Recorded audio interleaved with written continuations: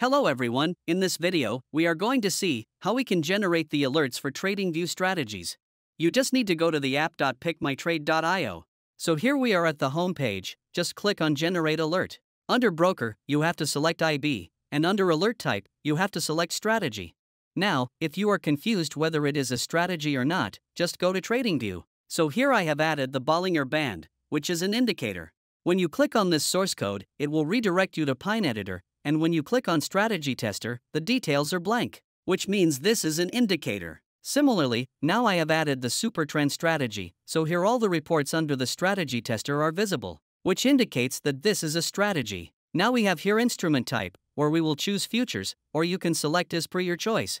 In the TradingView symbol you have to enter the symbols. Let's say I want to trade for NQ. Now it will ask if your strategy have multiple exits like TP1 or TP2. If you select yes, then you can simply move on, but I will select no to explain why this option exists here. In strategy, you can define your TP and SL under your Pine script itself. If your strategy has defined TP and SL itself, then you can select yes and move on, but if want to define it manually, then you have to select NO. Then you will find the risk management settings here. Here you can manually set your stop loss and take profit type as you want. Here are 5 options: point in dollar, percentage, price, ticks, and total profit or loss.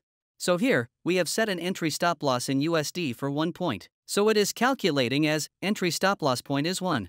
The lot size of NQ is 20, and the quantity we have taken is 2. Therefore, 1 into 20 into 2 is equal to 40. So this is all about the point in dollar. Now, let's learn about percentage. So, let's say your entry fill price is $100, and you set stop loss in percentage as 1%. It will calculate the 1% of $100. Oh, if we set stop loss as 1 and take profit as 2.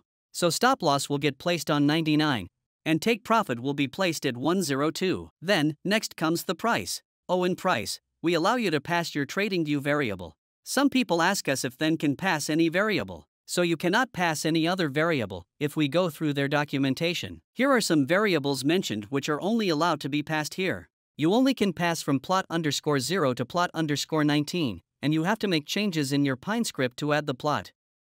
So whatever variable you pass first, it will be accessible as plot_0.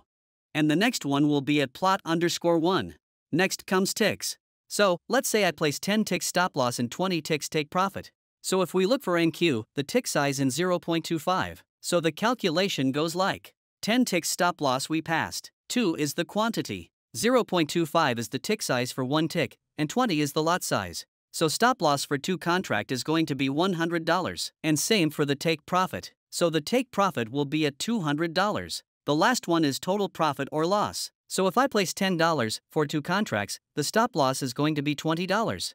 Let's move to the account selection. Here you can add multiple accounts. So just click on Add Account. Here you have to put your PickMyTrade connection name. Here I will put IB1. Then here you have to put your IB account name. Then here you have to put the quantity multiplier. If I pass here too, then whatever quantity comes from the strategy will be doubled. Then, when you click on Add Account, the account will get added here. And you can add multiple accounts with the same process. Then you can click on Generate Alert. So here you will get this pop up, from where you can copy JSON and webhook URL. And if you mistakenly miss this portion, so from here also you can copy it. So I will click here, so my JSON will get copied. Then you will go to your TradingView. Then you will go to this option. Then you have to click on the plus icon. Here in settings, here you have to select your strategy you are using, and here in this message box, you have to paste your copied JSON. Now you will go back to PickMyTrade, and click here on copy webhook URL, and in the notification section, you have to paste this URL here. And when you click on create, your alert will be generated. Now, as my chart is for 1 minute time frame, my alert is generated for 1 minute. So, by mistake you generated it for 1 minute and want to change it for 5 minutes, so in this case, you can just select this edit option, and in the interval, you have the option to change it. Now I can change it to 5 minutes and just save it. So whenever your alert gets generated, you will be notified here in the log section. And if you want to add multiple accounts, you just need to keep those options the same. And just click on Add Account, and just fill in all those details here and click on Add Account. And when you generate an alert, your alert will get generated for all those added accounts.